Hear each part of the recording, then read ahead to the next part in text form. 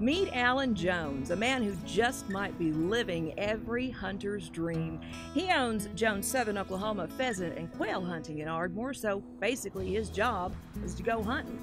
What we provide is a unique kind of hunting operation for people.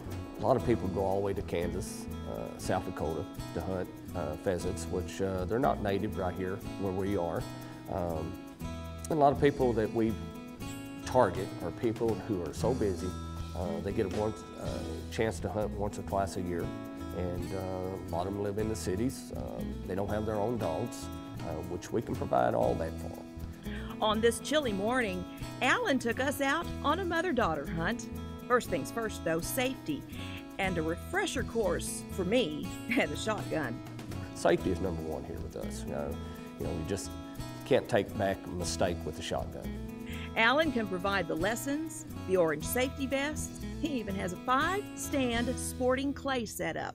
We can take them, let them practice on before we ever go out to the field, and we always give a good safety briefing, and I instruct them exactly how to do everything. And I have a lot of first-time people come here, and they really enjoy it. Brooke and I are not exactly first-timers, but Alan says if you want to bring your kids, just make sure they've had a hunting safety course. And if you're from out of state or don't have a hunting license, they can help you out with that too.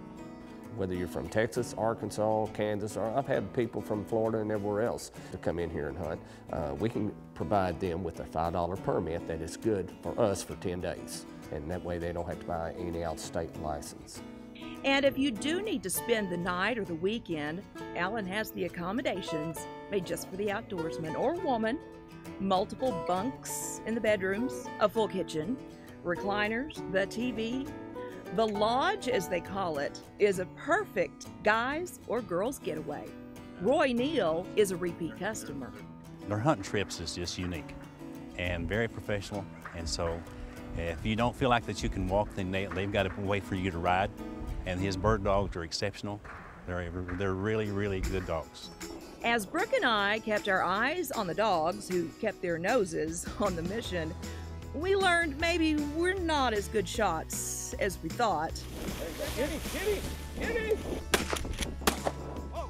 In the end, all of our birds lived to see another day. But what better way to spend a little mother-daughter time enjoying nature in the heart of southern Oklahoma? If you think that you would like to, come down and experience bird hunting or pheasant hunting, you get a hold of Alan. Discovering Oklahoma in my hometown of Ardmore, I'm Lisanne Anderson.